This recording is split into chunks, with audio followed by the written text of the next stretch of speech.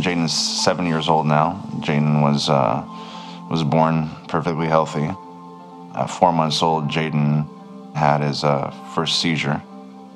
It was just a downhill road for the next few years. She's having 500 twitching myoclonic seizures a day. He'd have grand mal for hour and a half. I remember he was crying from 1 o'clock at night to 9 in the morning, screaming, crying in pain. He was seeing things. He was hallucinating from the medications. At 4.5, Jayden was taking 22 pills a day. He was at 25,000 pills he had taken by the time he was 5 years old.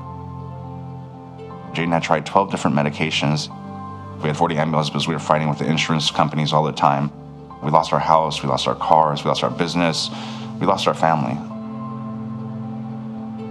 I went to UCSF. I said, look, I don't think Jayden's going to make it another week. What do you suggest? They're all, I don't know.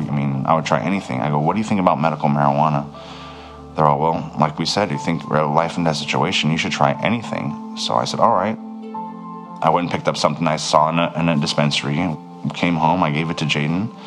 After 4.5 years of having myoclonic seizures, 500 a day, and twitching and head drops and seizing, the first day I gave it to him was, thank God, 1 million times. It was the first day he's ever went seizure-free in his life. And then after that, second day, third day, fourth day, the seizures were down dramatically. I could see his eyes lighting up. It was summertime. It was June 1st, the first day I gave it to him, 2011. He started swimming.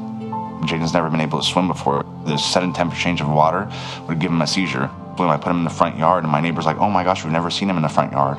They're so excited, they were cheering him on. I started weaning him off the medications after 1 month I was on the CBD.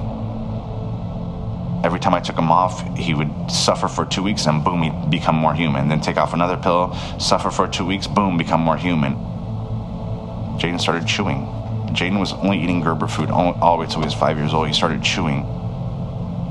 With taking 25,000 pills, it really wears on your body and brain, so it was kind of recovering more from the medications than from the epilepsy. And we decided to wean off the hardest one, benzodiazepines. He was having tremors, nightmares, brain zaps. I've contacted 30 different benzo withdrawal clinics. They go, how old is the person that's coming on that you want to bring into our clinic? And I tell them 7 years old. And they scream at the top of their lungs. Every single one vividly say the same exact thing. You have a 7-year-old on benzos? Because we have people here that are football players. We have people here that are big, tough guys that are dying, literally dying from benzos. And you have a 7-year-old on it? I said, 7-year-old? My son's been addicted to it since he's 16 months old.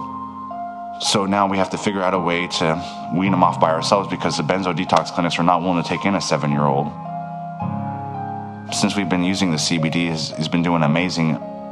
It has under 1% THC, so it doesn't give you that euphoria. Second thing is it's abstracted, it's organic. We know the dosaging, the milligrams. We're in the forefronts of something huge. It's either you're gonna give up and just let your child be a vegetable and die, or you're gonna sit there and fight. I still haven't met Jayden yet. I know Jayden in 22 pills, but I'm down to Jayden in 2 pills. That's who I know right now. I don't know Jayden, but on medication.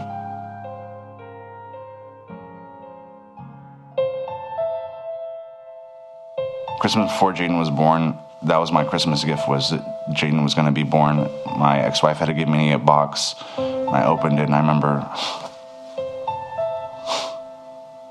it's a hard one. I remember opening the box and seeing a pregnancy test and saying positive with 2 baby shoes and then having so much expectation, having so much expectation that, you're gonna have your son. As a parent, you're expecting, your child to play football, you're expecting your child to talk, I mean, right now, my number one goal right now is to have my son say, I love you. I mean, people take that for granted.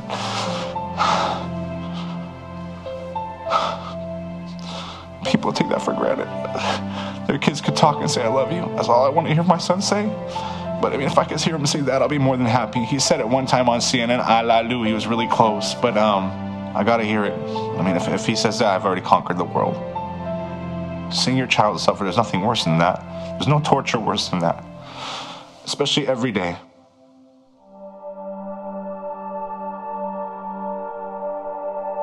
Now is not the time to send a message to our young people that marijuana is medicine. It is not. It is a dangerous, illegal drug. Is it legitimate for any human on the face of planet Earth to deny another human being the thing that will remove him from that infinite torture chamber? No, it is not acceptable. It is utterly and completely immoral. I'm not allowed to do this because someone says I can't. And that person's never met me, they're never likely to meet me, they're never likely to meet someone with MS, Parkinson's, cancer, and yet they can have total rule over that entity's life. This is pretty much the only time that I'm going to be lost for words. The justification's still not being explained to me.